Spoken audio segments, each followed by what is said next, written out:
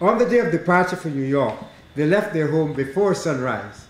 That caused Ramjohn to be grumpy, since he did not get the opportunity to say good morning and goodbye to his favorite neighbor, Auntie Dora, who was already 80 and counting.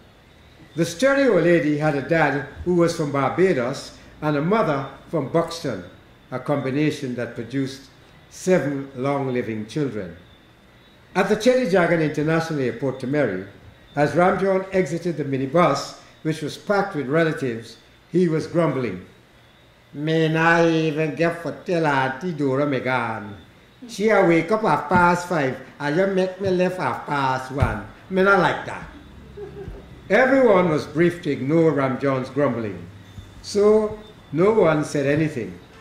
Everything went well at the check-in counter, also at immigration. But just a little bump at the airport tax booth. "What up?" Ramjohn blurted out. $4,000 for airport tax? Me just walk from that counter over there to here.